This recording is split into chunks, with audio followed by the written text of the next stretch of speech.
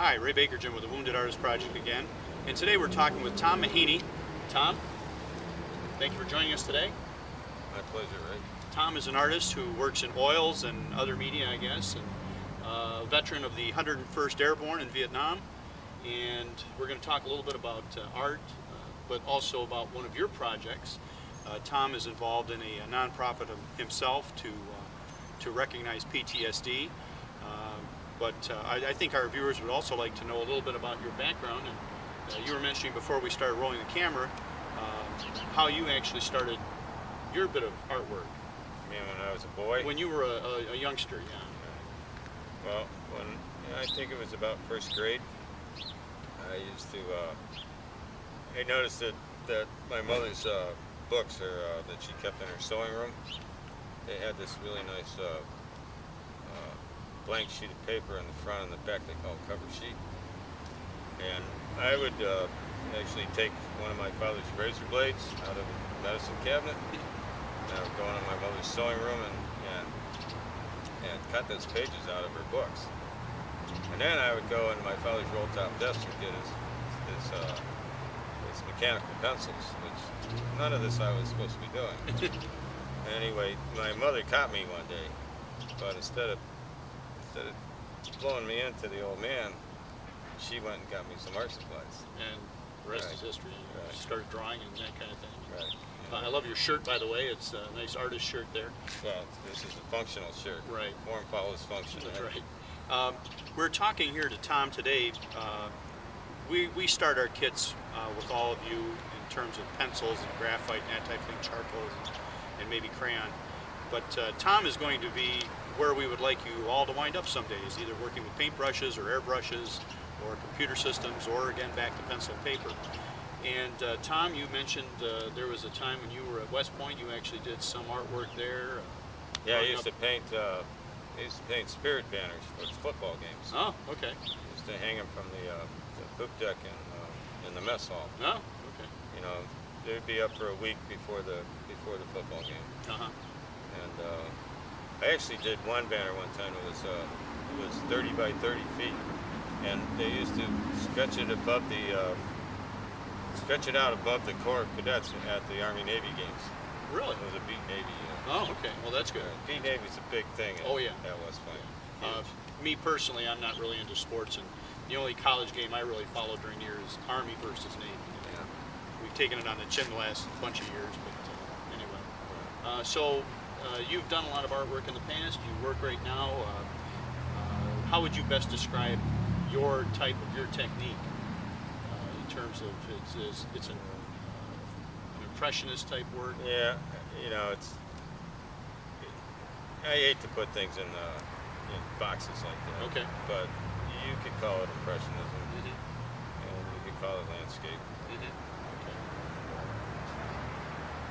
Other than that, it would just be trying to describe it. But, you know, Claude Monet used to say, if you have to ask me what my work is about, you're not looking at my work. I had heard that. Yeah, All right, so and I'd rather have you look at it. You know, it's something that I think I would want you to feel it more than think about it. And that's kind of feeling kind of leads us into this attitude of invisible wounds too. Invisible wounds, right? Your project that you're working with. It's more of emotional, neurological, and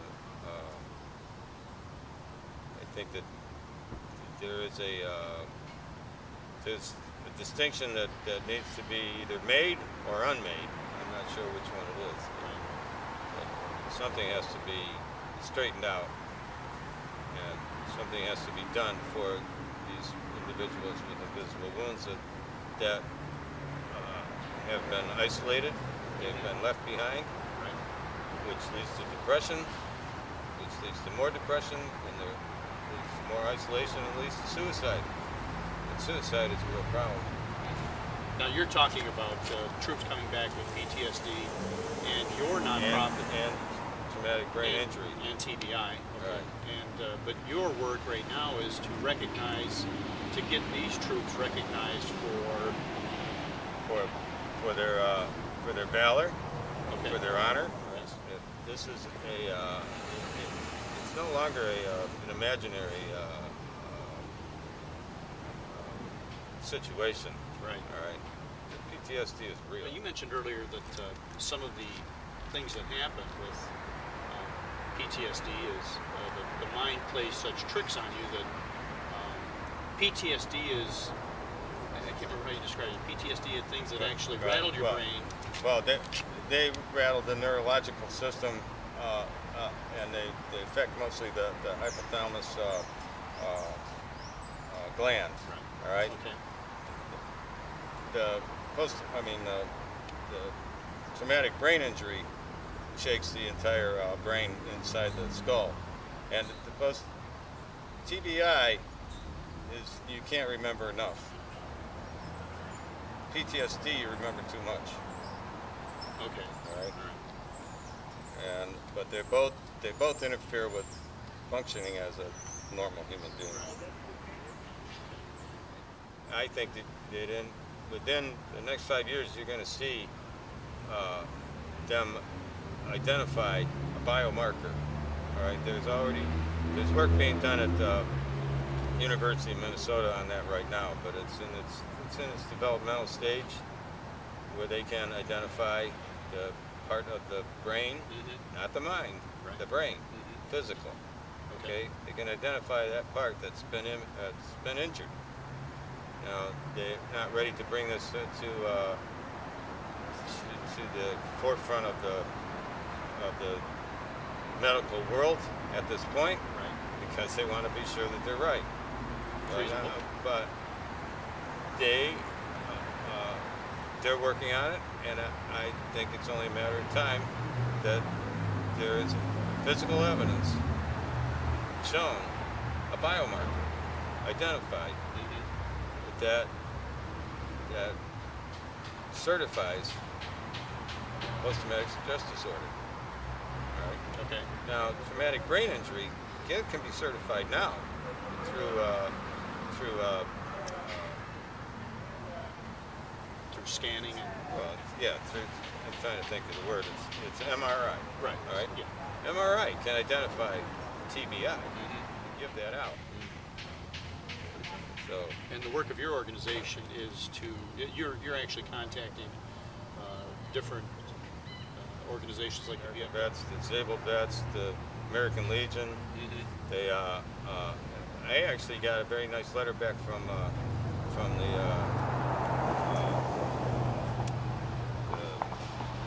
Society of Congressional Medal of Honor winners. Really? Right. I got a letter from the president of that society saying that he stopped short of sending me a letter of endorsement. Right. He wished me well, but he also said I'm too busy to help. Okay. Now, that's a lot better answer than I get from a lot of these organizations. Right. Well, it's noble work that you're doing. We're here ourselves to encourage people to draw and use art to overcome some of the difficult situations they find themselves in. And we see that what you're trying to do is actually get them recognition, to get others to recognize that this is a problem, and to help them come together. And what you're doing is valid therapy. All right, and therapy that can lead to something that's worthy, not worthy, but marketable. well, marketable and what's the word I'm trying to think of? The gratification and fulfillment. I'm going to develop a skill that otherwise wouldn't have been developed, right? In hopes that it's going to be helpful to the individual. Right. Yeah. And what you're trying to do is, of course, get others to recognize the issues that our wounded are going to be seeing or they experience right now, because they do have records now that Army suicides as of 2010, we're filming right now in September here of 2010, Army suicides are up. dramatically. Well, they keep going up. They keep going Now they've surpassed the national average, right? And again, this is only there are no records on veterans. This is only active duty that we're talking about. Right. It's not people that are out of the military. All right, these are the worst areas of the worst groups of severely isolated individuals are most likely to commit suicide. Right. They're the ones who we're giving the least help to. They should be getting the most help, not the least help. We're actually leaving them behind, which goes against all military codes.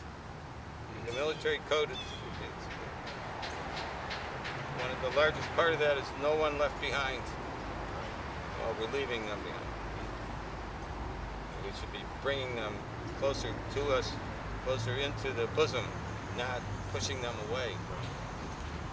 Okay, and your efforts right now are you are quite an artist. This is a piece from, you said, 1973.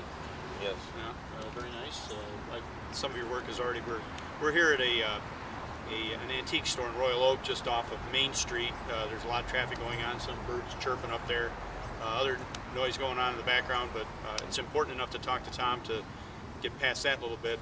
We're also going to do some shots of Tom's work, but you're selling artwork and trying to get donations like whatever I sell in this little stall that I have, or whatever you want to call it. And you actually have a tent up here. Right. All the proceeds go to Stop the Loss Foundation, and the biggest thing that Stop the Loss Foundation is working on right now is organizing and planning a demonstration of what they call a special event on the Washington Mall next June 27th. 2011. 2011, Right. which will be the first anniversary of the day that Congress passed a resolution making that date, June 27th, a day of national recognition for post-traumatic stress disorder. Right. All right. So I like to call it National American Post-Traumatic Stress Disorder Day, Awareness Day. I'm sorry, Awareness Day.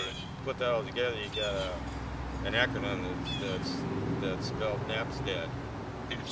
NAPSTAD. So if you hear NAPSTAD in the future, you can look at that as Post-Traumatic Stress Disorder Day. Right. Okay. Well, that's a noble effort. And hopefully we're going to get some attention, like what's the guy's name again? Beck. Glenn Beck. Glenn Beck. Oh. Yeah. Glenn Beck, and if he can have a rally with 500,000 people to to dump some more tea in the ocean, right? Okay, then we should be able to get some people together to honor those individuals with invisible wounds, and do something about it. Damn straight. Yeah. Right. I agree. So let's see you all there in Washington next June 27th, 2011. It's a Monday. It's Okay. All right. all right. Tom, I think we kind of wrapped up here. I just wanted to be able to have our viewers, those that tune into the YouTube channel, just for some of our other videos, to what careers might be out there for them as they develop their artwork skills, art skills. But I also thought it important to talk to Tom here to get the work of this man who's doing this to try and help the PTSD problem and TBI. Tom, thank you very much. Welcome home again for your service in Vietnam with the 101st Airborne. Thank you. And it was a pleasure talking to you, and I hope I wish you well in all of what you're doing too. Stay tuned. Yeah, very good. Thank you very much. Okay. Thank you.